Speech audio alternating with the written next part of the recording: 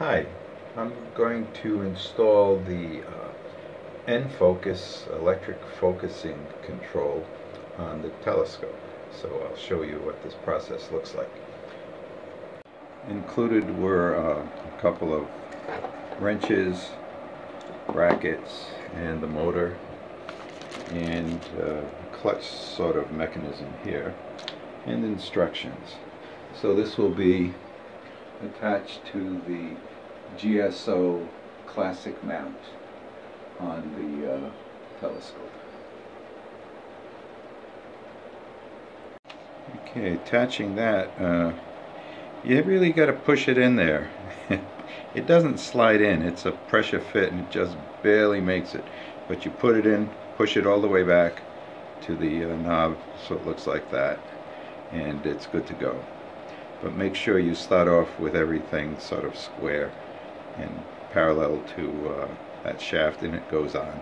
But it's tough. So this thing goes back, but again, it's all pressure fit, and it really needs a little bit of work to get it on and off. So I'm going to put this back on carefully. Okay, that's on there and good to go. So next step.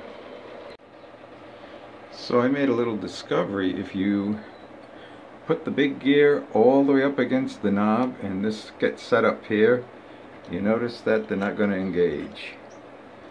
So the solution, I think the solution might be to, since this is adjustable here, I could loosen that and move the gear out so that it would engage the large gear instead of trying to reposition the large gear on the knob. So my other idea was to move the drive gear outward, and when everything's positioned, it fits perfectly. And of course the little clutch mechanism will move this up and down. So that's good. That's the fix. You have to move this out. Unfortunately, they didn't include an Allen wrench for that, so you're going to have to find one in your toolbox. Okay, it's all connected. There's some play there. I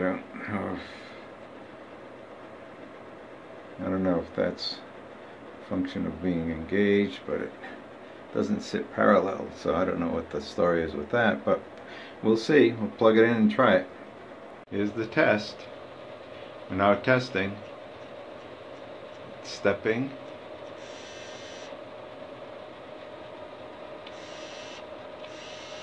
Fast speed. Slow speed. Going in. Perfect. Very nice. Okay, we are now fully loaded, and let's see what the focuser does.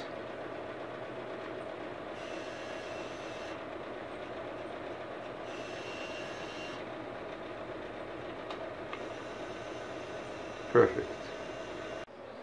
Okay, it looks good, works, and we're off. So that was an easy install with those minor little things to pay attention to, and it works just fine. See you next time.